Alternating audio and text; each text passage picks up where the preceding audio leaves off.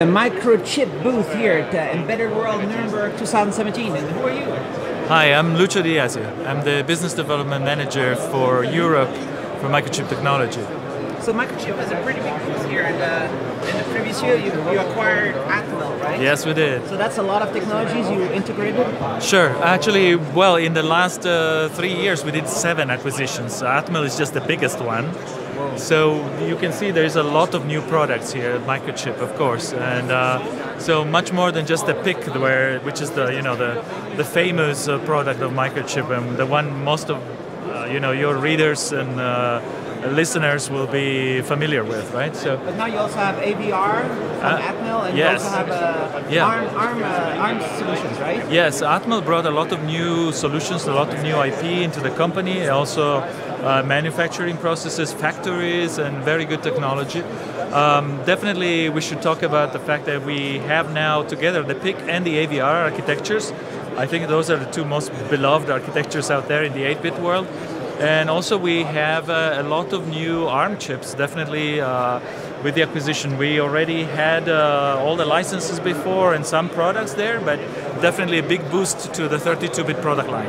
So for example, you have right here, you have a Cortex yes. A. Yeah, I mean, if you want to look at MPUs, we have here Darren Wen, and he can tell you more, for example, of our MPU solutions using the A5 core. So who are you?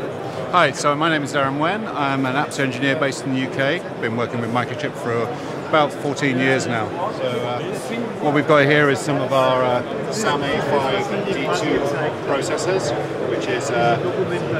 So it's right here? Yep, world class. This is ARM Cortex A5 Cortex Trust Zone with Trust Zone implemented. And, so I can show you that in a second. So we've been involved, obviously via Atmel and acquisition of Atmel. We've been involved with the ARM core since around 2002. So there it is, 2002. Exactly. So we've got a long history there. Microchip and Atmel actively involved in the development of the Linux kernel on the SAM A5 parts and on the A5 cores. We contribute back to the main line, make a policy of doing that. We have no strange vendor trees for our Linux solution. So just an example here that one of the nice things about the A5 is on these particular parts is the level of integration on here. We have built-in LCD controllers, we have graphics acceleration, we have Class D audio amplifiers built into the part, so providing significant levels of integration for the customer. Here we're running graphics solutions with Qt and Frank. And here it's showing some Trust Zone demonstration right here. Exactly. What is the demo here? So the particular demo we've got here is in conjunction with a third party called Sector Labs. They're one of our great third parties that we use, and this is just an example of their product called Core T, which provides a secure and trusted execution environment. I mean, you can see here one of the classic things that probably people are aware of with Linux is you can try and do a code injection into the kernel. Well, we've got intrusion countermeasures and integrity check monitors in the part, so we can try and inject some code into the Linux kernel by this little application, and there we go, we've detected it, I've seen it on the left hand side, and on the right hand side the trusted execution environment detects the fault and reboots the Linux kernel. So you have the trusted executed environment, but it's called, you call it Sector Core T. Yes, so it's not the open source one, right? No, this is a payable product, but then what is security worth to you? How much is it worth to your customers? And you can see here some of our third parties that have great products, including banking solutions using the SAM A5 D2. So it's out there in many things. Indeed. For security.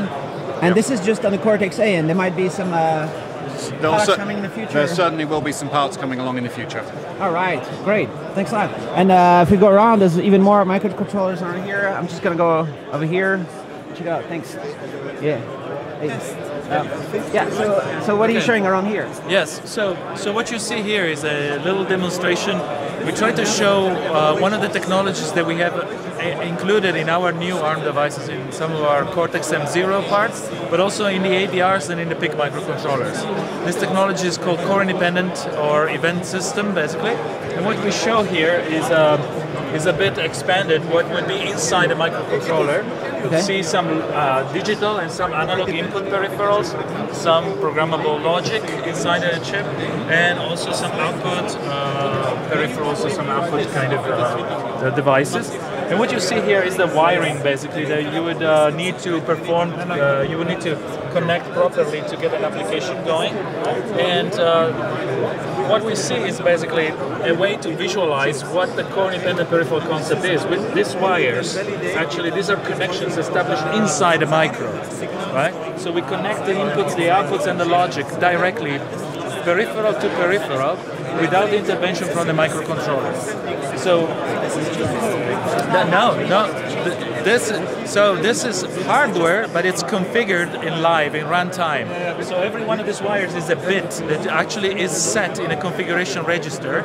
And all this actually is inside a micro, and you can find it in our Cortex M0s, in our SAM devices, and you will find it inside our AVRs and our PIC micros.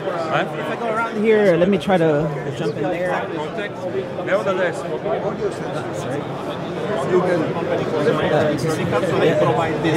looking at some of the... you can actually connect to any of our here's an example. here. Yeah, this is a little bit of a complete ecosystem if you want. So a lot of very simple evaluation boards there, a low-cost evaluation board, very accessible to all. And they range from 8-bit micros all the way to AVR 8-bit micros, all the way to SAM devices again. So you see there a SAM D21, for example, which is a Cortex M0 5-volt device with the core-independent peripherals. Those little boards that you see on top, those are the click boards from Microchip, which is a partner with us on this.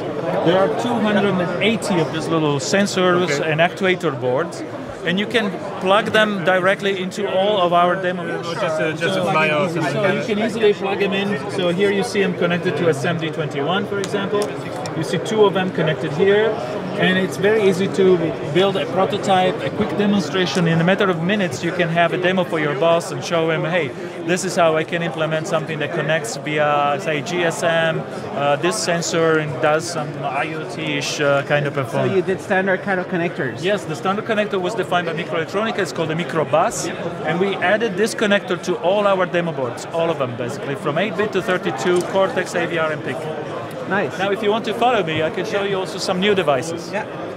Let's see if we can get a bit So we continue our commitment to 8-bit. There is still an enormous amount of, enormous volume of 8-bit product being used and consumed in the industry nowadays.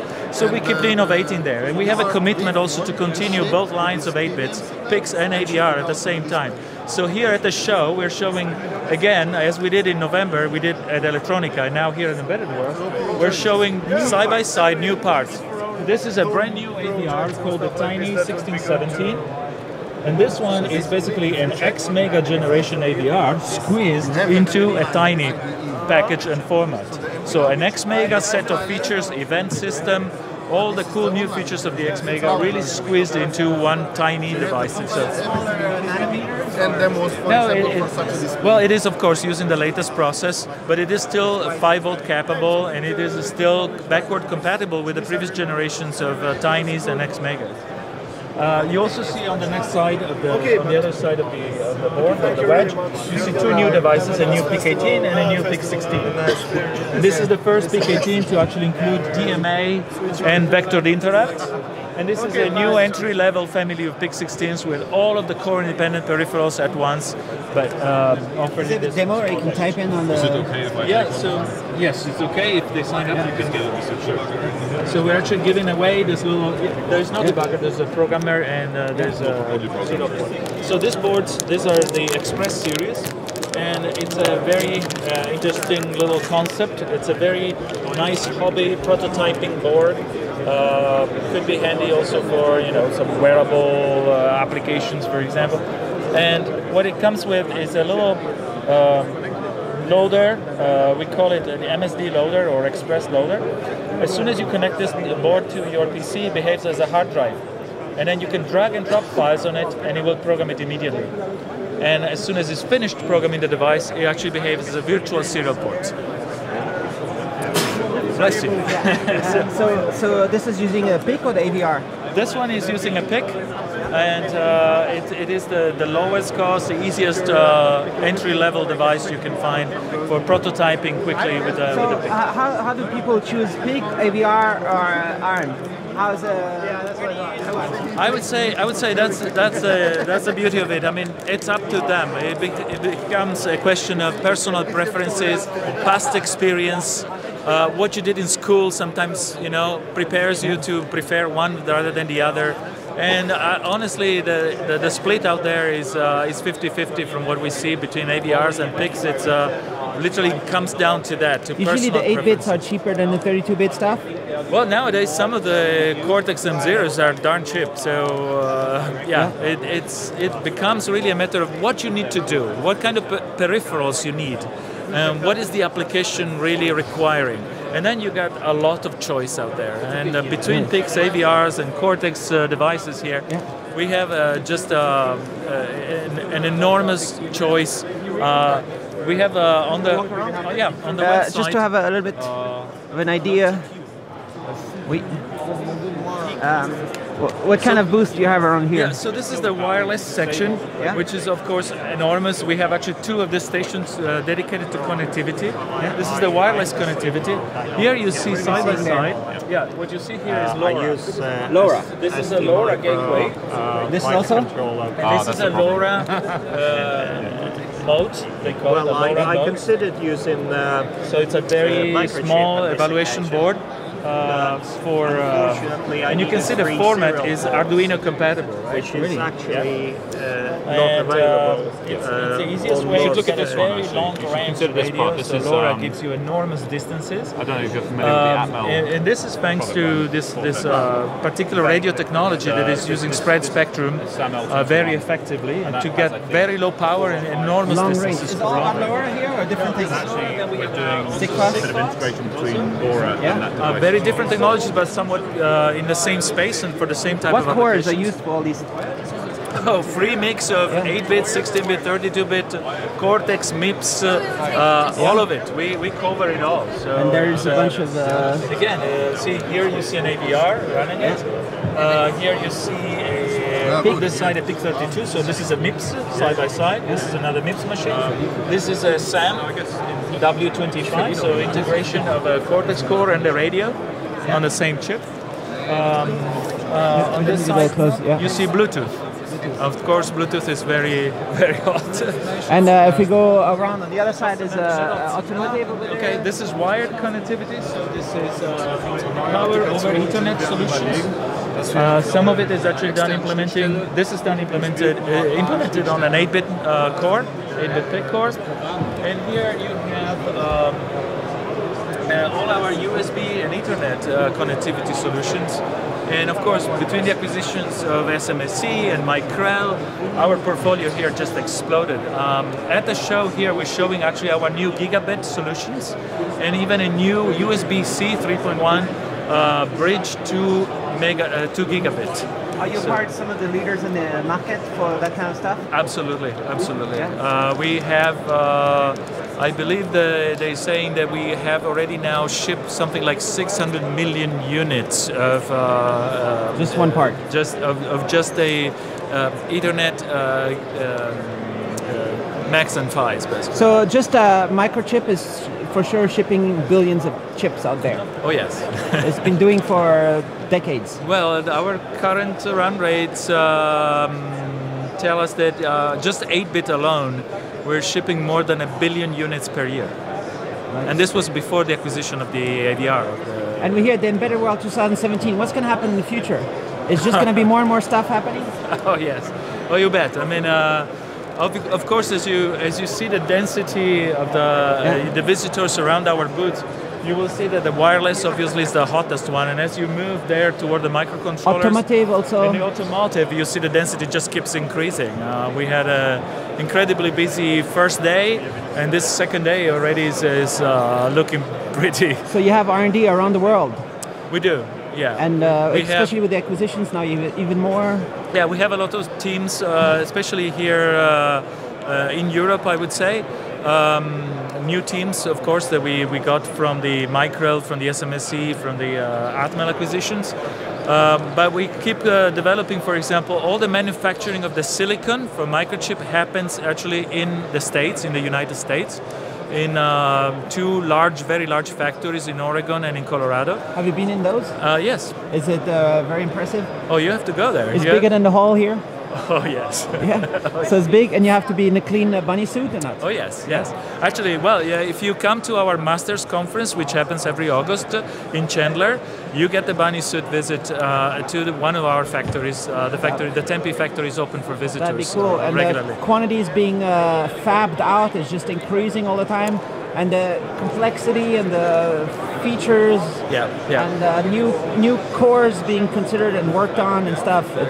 You can think of it in this terms. Basically, on a daily basis, we are manufacturing, packaging, and testing 100% more than 5 million units just of 8-bit microcontrollers. 5 million a day. 100% tested out of our factory and being shipped out of there to the world. I guess you don't do it by hand, right? No. Machines. Yes. And R&D investments in all these things Atmel was doing, for example, is increasing now because of Microchip. So they can speed up the innovation, right? Yes. So we have, for example, a brand new innovation team. Basically, there was the development team in Norway, in Trondheim, which is where the AVR was born, for example. That team is amazing, and it's a very large team of very technical, very expert developers. You also did the SAMD21 and all that stuff, right? We have a location for that in France, and in Germany we have more locations with R&D, and then we have, of course, in India we have locations in the Far East, of course, that are pretty large. So Philippines, Malaysia, and so on. So that's there's lowest power Bluetooth in the world, lowest power Wi-Fi in the world, most performance Cortex M7, and all these things are in the portfolio right now. A5, which is one of the most integrated A5s you can buy, as you've seen there, with graphic acceleration, with Class D amplifier built in. So, yeah, more for less, more choice for your readers, for your viewers.